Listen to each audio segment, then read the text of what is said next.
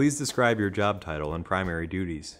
Well, I was a cook, and I also worked cash registers, counting in my drawer, counting money, taking money, making sure I gave the right change back, and not making my drawer come up short and stuff like that.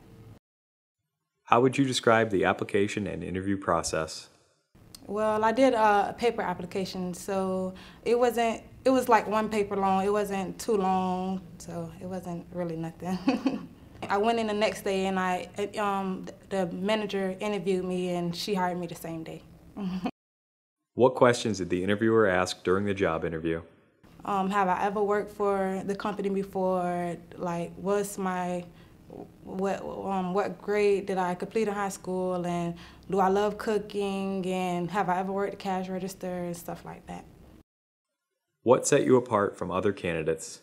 Well, the manager told me she liked my smile. She liked that I was up for it, and I like talking and expressing my feelings, so. What other advice would you give to a job seeker looking to gain employment? Try your hardest and don't wait for the manager to call you back. You should call them back.